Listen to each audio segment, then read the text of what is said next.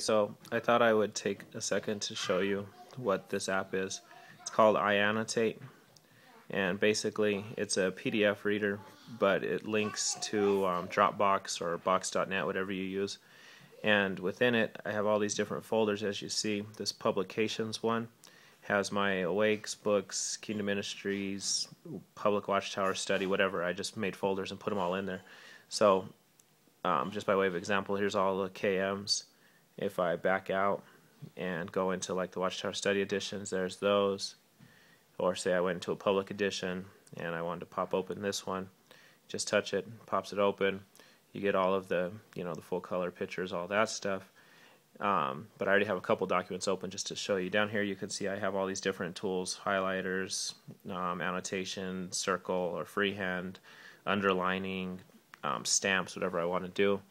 And then if you look up here, I have different tabs. It's kind of hard to record and do this, but I have different tabs. This is like a watchtower that I had studied a couple weeks ago, and these little bubbles here are actually where I put the scriptures, and so whenever I touch it, it'll pop up and show me what the scripture is, which is nice because then it's out of the way until I touch it.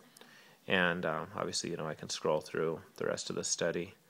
And then I put a KM here too, just to show you what the KM looks like. You can see it's a full-size regular KM. If I want to pinch zoom it, I can shrink it, or I can get it, as big as I want, whatever. Then I can lock it back into place so that it doesn't move while I'm doing that. If I want to download something, I really like this.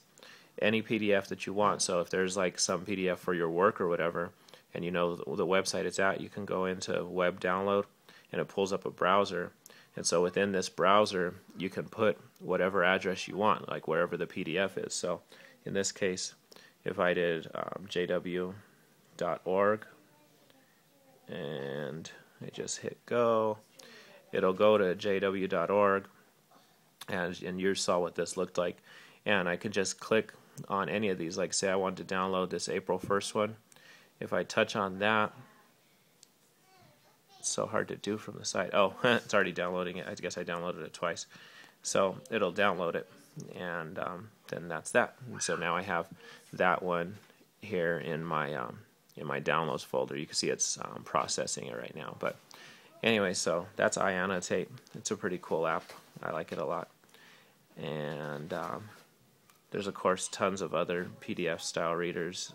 iBooks is pretty nice for just straight reading a document, because it makes it into like a book format, but I don't really like it for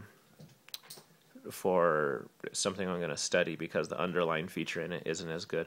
But what's kind of cool about it, you can just go through your PDF like this, so it's a little bit more similar to a book. But then also, of course, you can skip to any page you want down here, but that doesn't matter. The one thing I like about this over iAnnotate is the view that you can click here, and it'll show you all of the pages of the document, so you can easily just jump to whichever one you want, and it'll go straight to that page. And of course you can print it, and you can search for things. If you wanted to search for the word Jesus, and you type that in, it'll show you all the occurrences of the word Jesus in here, and then you can just go straight to that. So it's kind of nice. You can bookmark things and do all that. So anyways, those are a couple of my favorite PDF readers. And of course there's other things like Kindle. I have the Kindle app on here, which is nice. And TED, I don't know if you ever watch any of the TED conference videos, but they're pretty good. But anyways, just thought I would show you that. And of course there's games. And oh, you know what else I should show you since I have you here? A captive audience, which you probably already stopped watching, is iTeleport, which is a remote VNC app. So if I want to go into, like, say, my Windows computer, I can go straight here. Oops, you don't want to see that. Pregnant people losing weight. And you can see it's full on Windows 7, and can completely control that from here, which is nice for those times whenever you want to get into something that's strictly on Windows from my iPad. So as you can see, that's something that I have available, and it's kind of nice to have.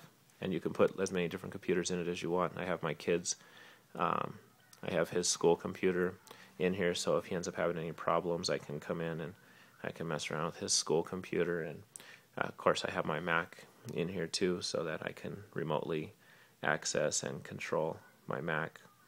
And it's just a really nice app. So I'm not trying to sell you an iPad or whatever. I just wanted to show you that that iAnnotate app, but then it kind of, I'm not capable, I guess, of just showing you one thing. So that was it, and I will talk to you soon.